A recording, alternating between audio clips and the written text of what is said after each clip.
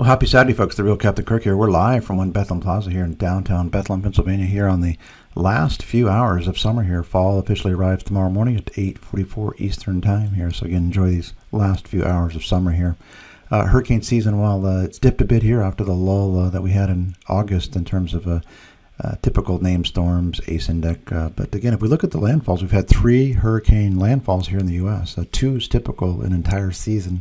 And we think we're going to add at least 2, maybe 3 more this year. So again, this is definitely, you don't have to have a lot of storms to have an above average destructive year. And again, unfortunately, we're talking about another hurricane here this week. Again, these areas, the map is our kind of our year ahead outlook of where the threat areas were. Again, reds and orange are more significant than the yellows. But again, so Beryl, Francine, Debbie, and potential tropical cyclone number 8 last week here dumped tons of rain, obviously, in North Carolina. So that actually may get reevaluated by the Hurricane Center and may actually have gotten a name when they do a post-mortem here on that storm. Because, again, a lot of flooding and winds suggest that it could have been a tropical storm that hit North Carolina here this past week. Looking ahead here, Hurricane Center is monitoring 4 areas. The real big threat is going to be this system in the Caribbean Gulf with almost near 100% certainty here. Models are pretty much all in agreement of a Cat 1, at least hurricane, hitting somewhere between Alabama and Florida. Again, the models have been shifting a bit. Originally had been taken in more toward Texas. So again, I think this is if I was Tampa, I'd be a little nervous. So again, something to watch here about the Friday time frame. So again, Tampa's dodging bullets after bullets. I think they've had only 2 major hurricane landfalls in their 175 plus years of history. The last one for a major hurricane to hit Tampa was in 1921, 103 years ago, and before that was the great Gale storm, Cat 4 in 1848. So again, they've dodged so many bullets here. Again, I was stationed there many, many moons ago at MacDill Air Force Base, and it's just amazing how, lucky they've been here. So we'll see. This is concerning because the models do hint that it could threaten, at least some of the models threat that it could impact Tampa. And if we look at these 14-day storm tracks here, again, see a lot of moisture down there in the Caribbean, and conditions are favorable with 87-degree water temperatures and not a lot of wind shear. So again, very concerned about this system here. Again, these can explode very quickly with 87-degree water temperature. And then more systems coming off Africa that we got to worry about as we get into early October. So season's coming to life as expected here. Look at the last week summer here ending tonight here, 21 September. Here in the U.S., 4 degrees warmer than last year. Warmest in 6, second warmest in 39. So flip-flop from the cooler week last week to a warmer week this week.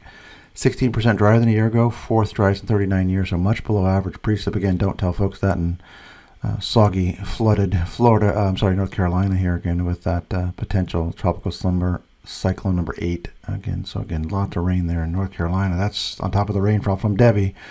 So again, very concerned about that area as well because if you're already saturated, you can't handle another hurricane event.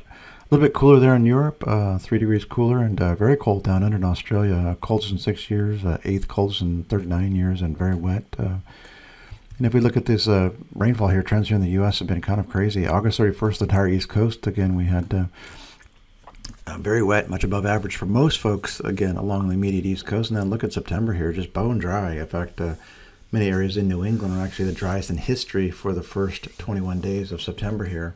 So Northeast driest in 39 plus years, North Central driest in 39 plus years, Southwest driest in 4 years.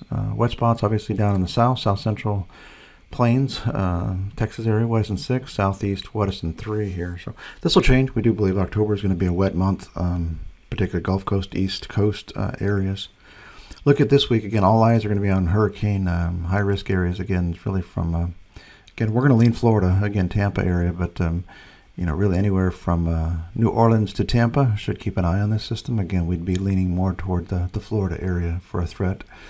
Temperatures look to be about 0.8 warmer than last year, warmest in 5 years, 4th warmest in 39 years, so much above average national temperatures here. Trends versus a year ago is that tiny map inset left there, but so much cooler there in the Texas South Central Plains compared to last year and versus average. The 32-degree Fahrenheit index that we track for 260 cities is down 91%, non-existent. So don't have a lot of freezing temperatures where people live. Again, certainly in the Rockies, but not where population centers are. 90 Fahrenheit index is 255, which is down 25%, at least in 3 years. And rainfall up 19% wetter. Wettest in 6, 9th, wettest in 39 years. So we'll see about where all this moisture will go from the potential hurricane here late.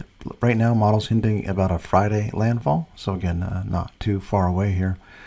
Next week, again, getting the first few days of October, 5 October, a cooler trend, 3 degrees cooler than last year, 6 warmest in 39 years. Again, map inset left there shows much, much colder, even though it's above average, much, much colder than last year's record hot conditions for the eastern half, especially there in the plains, south central plains. Our 32-degree index is still down, at least in 39 years, and our hot 90 Fahrenheit index for 260 major cities is also down 74%, at least in 14 years.